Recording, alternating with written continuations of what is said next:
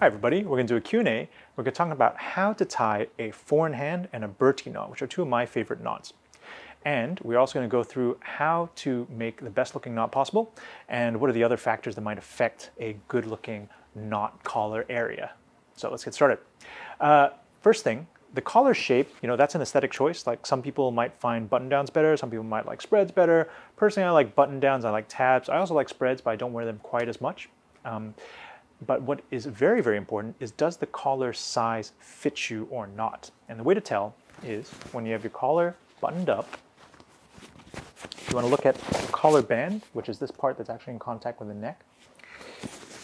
Is the collar band tight enough or is it too loose, right? Like one finger in, two fingers in, that's good. If you can fit a whole fist in there, that is not good.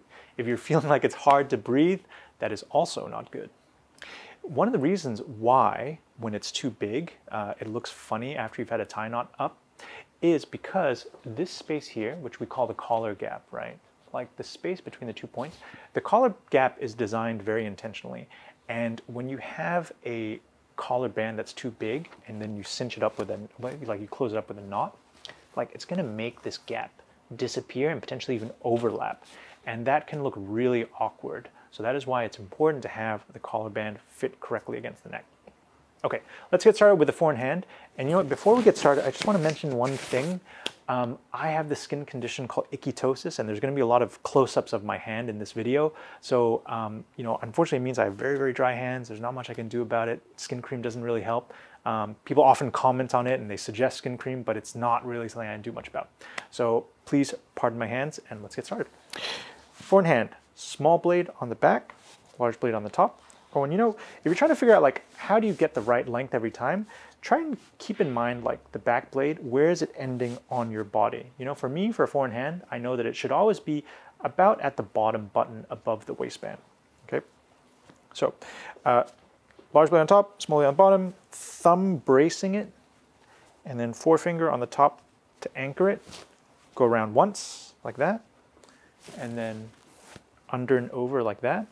And then you see like I'm actually gripping, I'm anchoring that stuff. Like I'm anchoring the bottom blade and the top blade with my thumb and forefinger. And I've created this hole, which I can expand a little bit with my index finger. And then I'm putting the large blade through like that.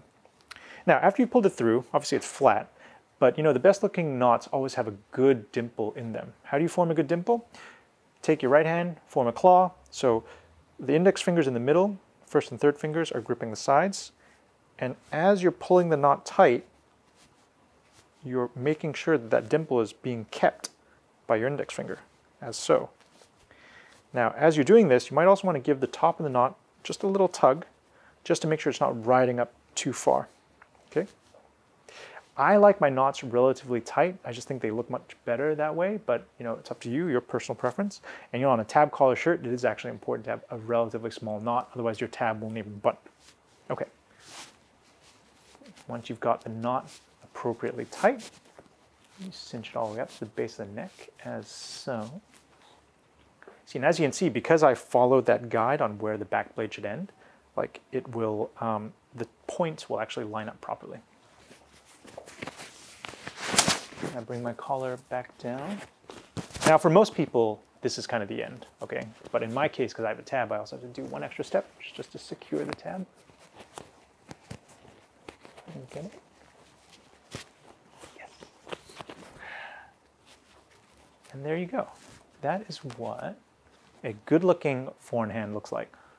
Small asymmetric knot with a dimple in the middle. That's it. We'll move on to the Bertie knot next. Hi gents. All right, let's do the Bertie knot now. So we're doing this with a Drake's Black Grenadine. With the Bertie knot, it's asymmetric as well. It's a larger knot than the four-in-hand, but only by a little bit. But it's great for guys who are a little bit shorter or who have ties who are a little too long because it's going to use up a little bit more of the material of the tie. All right, so I'm going to start the same way. Small blade back, large blade on the top, holding with the thumb bracing at the back. And then rather than go around like this on a four-in-hand, you're going to go under and over like that, okay? Under and over like that. Actually, just get a little bit longer. Okay, under and over like that. And then bracing it with the thumb, holding with the forefinger, like this. You're going to go around once, and then under and over again. Okay?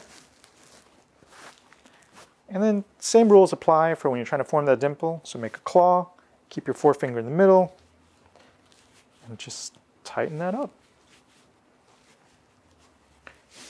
And then cinch it all the way to the base of the neck.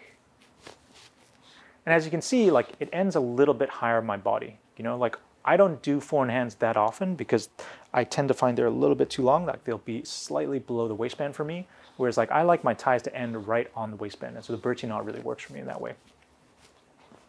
Okay, let's get the collar points down. Since the Bertie knot's a little bit bigger, on a tab collar it's a little bit trickier. But let me see if I can do this in an expedient way.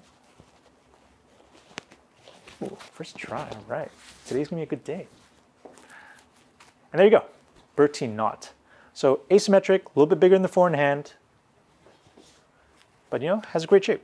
One of my favorite knots. Alrighty, if you guys have any tips of your own on how to tie a tie, we would love to hear them. And if you have any other questions, please feel free. Leave something in the comments. Thanks for watching.